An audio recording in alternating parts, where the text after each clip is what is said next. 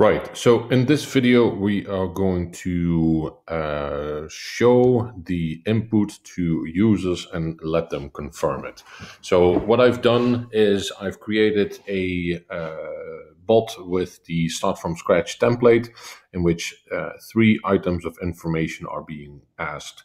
One is what's your name, what is the website URL, what is your email address, and the last one is a yes/no step type, which basically summarizes all the input that the user has given. And in case some of the provided information is wrong, users can go back to double check it and alter it to make sure that it's correct.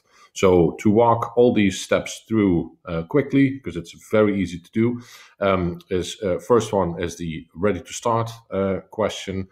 And in case yes is answered, then by default it goes to what is your name, which is a short text step type, and I've left all the other information empty for the demo.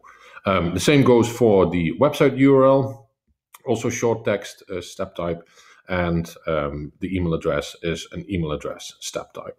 Now, what we need to do to let Quriobot summarize the input as given here is go to the Advanced tab and make sure that from each of the applicable answers a variable is made. So you click on Add New Variable, and then you give the variable a name which can be used in a different spot and select what step type it belongs to. So in this case, what is your name gets the variable name.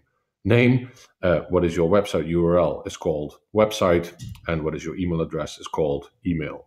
Now, if you then go to the final yes/no question, then you can make sure that the input as given is displayed by adding these characters to it. So is this information correct? Name, email, and website.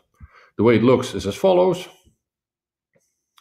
Give it a quick second. So we say start. Yes, we're ready to go. My name is Guy. Website URL is quriobot.com.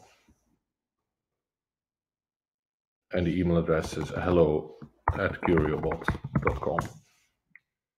Now you see, if the information is correct, that it's visible right here.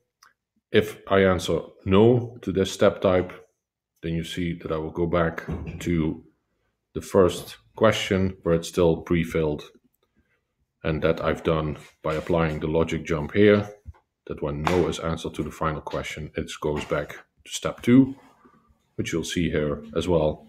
And if I click next one, then I will also double check the other variables.